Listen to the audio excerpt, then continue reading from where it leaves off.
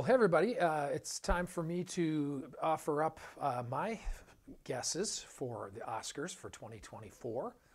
And this is based on how the Oscars would be picked if it really were left up to someone like me and the people at my house, or me hanging out with my friends or family.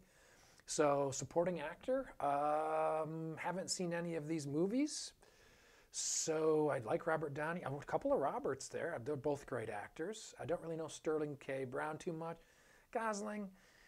Actually, I did see the first 90 seconds of Barbie. So let's go with Ryan Gosling. Why not? Next up, lead actor.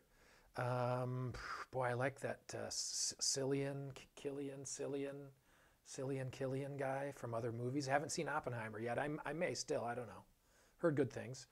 Brad Cooper, I mean, with the prosthetic nose and all of that, it's probably a good actor in it. I don't know Coleman Domingo. I like his glasses. I have some like that. Paul Giamatti. Jeffrey Wright. Oh, he's from some of those James Bond movies. And he plays the American guy in the... Gonna go with Jeffrey Wright. Although Paul Giamatti, that's a tough one.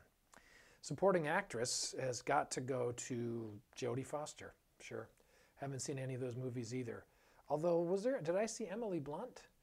Ooh, I like her. And John Krasinski, her husband. I really liked the one where you can't talk or the monsters eat you. Quiet Place. So maybe it'll be Emily. Haven't seen any of the other movies at all. Lead actress is going to fall into the same. I haven't seen any of these movies, so I don't know. How about the one in black and white? That tends to draw Oscar voters. Ooh, black and white, it's Artie. So I'll give it to them. Oh, it's Carey Mulligan. I like her, why not? Best director.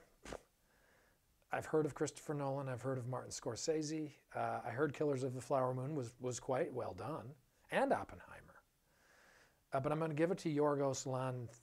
I could just give it to Yorgos because I can just see the presenters butchering his name and just saying, and the Oscar goes to your Poor Things, which of course would mean if he's the best director, it should be he's the best director of the best picture, which doesn't always work out.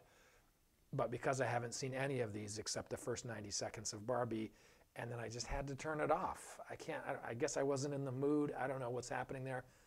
But, and I guess it was probably when the opening credits come up and it says a Mattel production.